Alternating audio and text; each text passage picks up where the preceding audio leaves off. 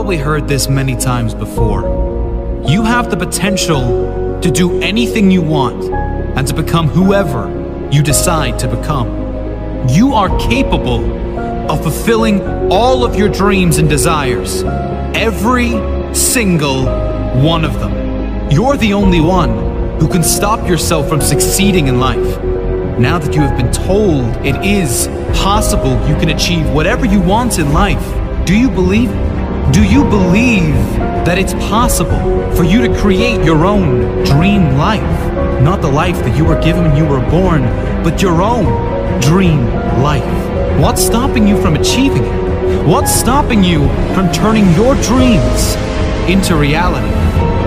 A recent study reported that over 50% of Americans hate their job. Over 50% hate what they do for the majority of their time on planet Earth. They wake up in the morning knowing that they have to go to a job that they hate. This is not only happening in America, it's happening all around the world. I think deep down, all of these people know they are capable of living a better life, capable of earning better money and doing things they enjoy if they are willing to work for it. But what stopped these people from living their dream life? Think about a balloon filled with helium. There's absolutely no limits for a balloon filled with helium unless it were tied to something. If the balloon is tied to something, then it's impossible for it to reach the sky. It is impossible for it to reach its highest possible level. That's the only limitation a balloon has. The same thing can be compared to you and your life. You are limitless, just like the balloon. Your limitation is not visible. You're not tied down like the balloon. The only thing that ever stops you from reaching the sky is yourself. If you limit yourself, if you settle for less than you're worth, if you listen to others and downgrade your expectations to fit into this world, then you will never reach the heights you know you deserve.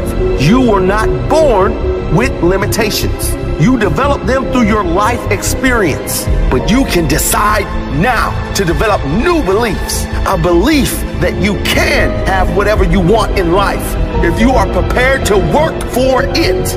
That you can have whatever you want in life if you are prepared to learn what is required to have it. Imagine what you could achieve if you believe you were limitless. Imagine what you could do if you just ignored that voice in your head that tells you that you can't do it. I don't see failure as the end, and I refuse to let setbacks or mistakes stop me from reaching my goals in life. I am responsible for my dreams.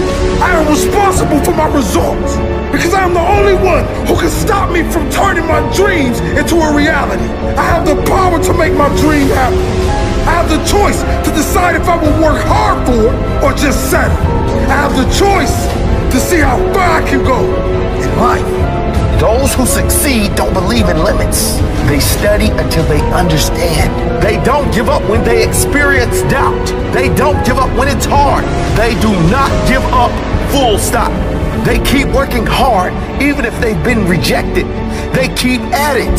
They keep searching for new opportunities. That's exactly how you have to be. Life is hard, and you'll never get far if you limit yourself in anything you do. I have the power to make my dream happen. I have a choice to decide if I will work hard for it or just settle.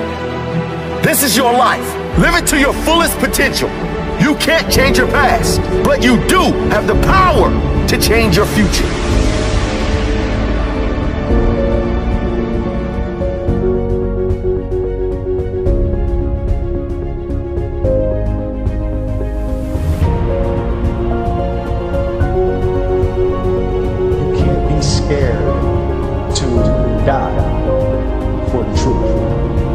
The truth is the only thing that's ever going to be constant. I have a great time with my life, and I want to share it. I love living. I think that's infectious. It's something that you can't fake.